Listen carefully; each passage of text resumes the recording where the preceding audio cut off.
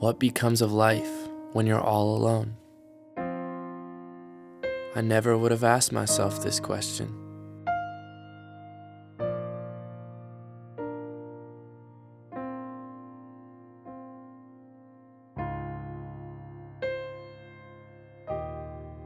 Being the last human on Earth hasn't been easy. It's been hell, really. I'm not sure how it happened, but one day I woke up and everyone was gone.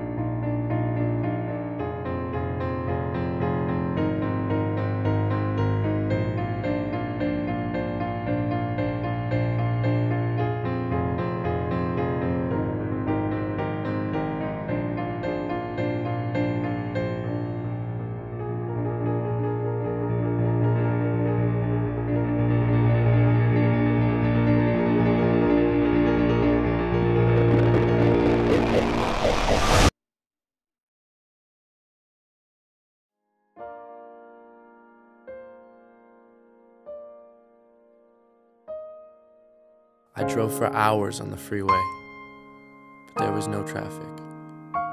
I searched all my neighbors' homes. Nobody.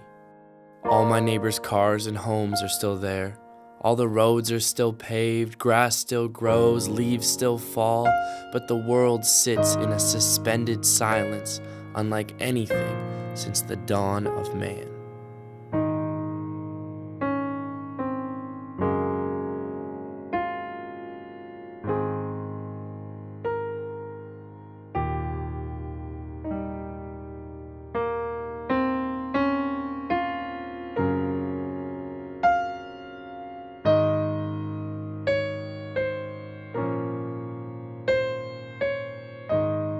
It's a pity that it took the disappearance of my race to make me realize how amazing the world is.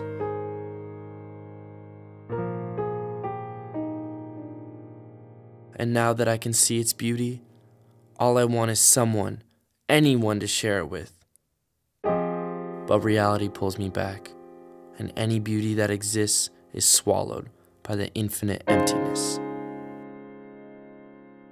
I cling on to the hope that they'll return as quickly as they disappeared, that it isn't worldwide, but in the end, all I can do is hope. In an empty world, I can do anything, everything I've ever wanted, and yet, with no one around, I don't want to do anything. It's a perfect paradox.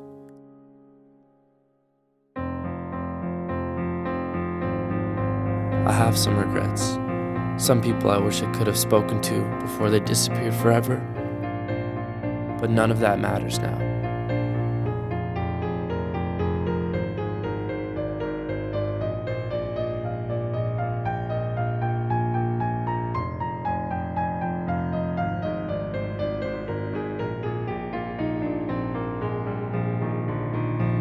As much as I want to know what's happened and why, I can't go on.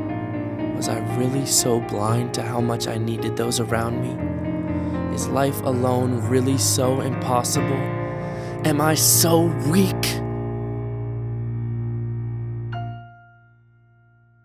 Even in my utter aloneness, I can't do it. Because death is as mysterious as this empty life.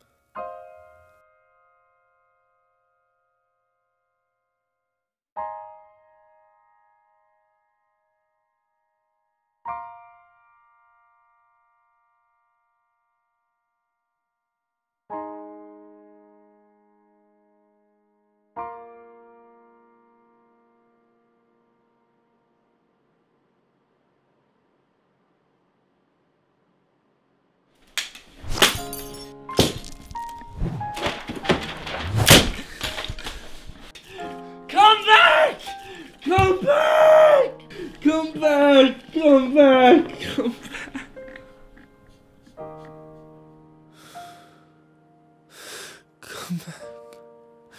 Come back.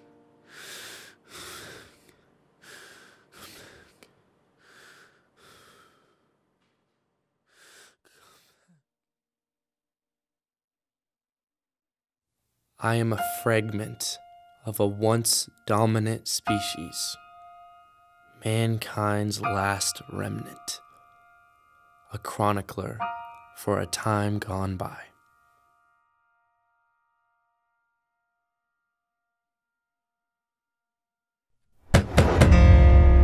Until I hear a knock at the door, a sound that has become so unfamiliar. What can it be? Another person? The wind? A product of my decaying mind? I have to know.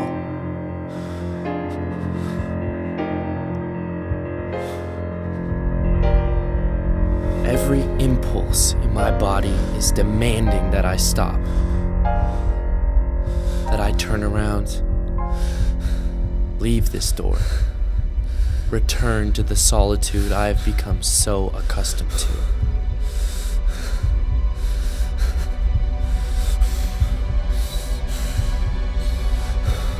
Whatever is behind this door, my human instincts are telling me to stay away.